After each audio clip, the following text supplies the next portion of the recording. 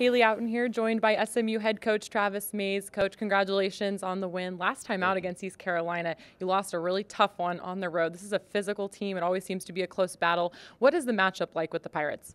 It's very tough. They have a similar team to the team that we have. They have two shooters that are extremely good, and they shoot from deep range, so they stretch the floor a little bit. And they have a post player that's very similar to Alicia. She's very, very physical.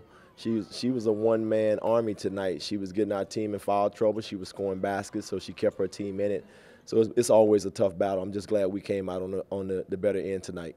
Big night for Alicia Froling, a double-double, led your team in scoring and rebounds. Why is she a key to what you do? Well, Alicia, from day one since I got the job, I've watched her work ethic, and it's been absolutely the same. So to go out and see her motor, to see her energy, to see her competitive spirit, I think it's contagious. But I expect that each and every night, and I'm just glad she's playing for me and not ECU.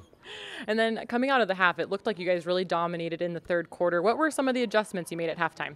Well, what we wanted to do, we had gave up a couple threes. We used our bench.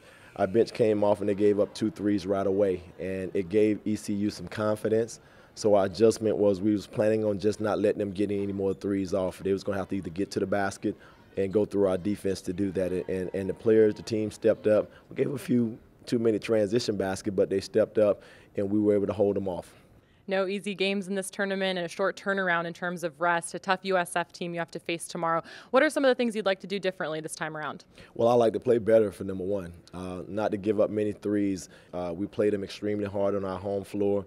They were able to come away with the win, so we know it's going to be a tough game for us tomorrow.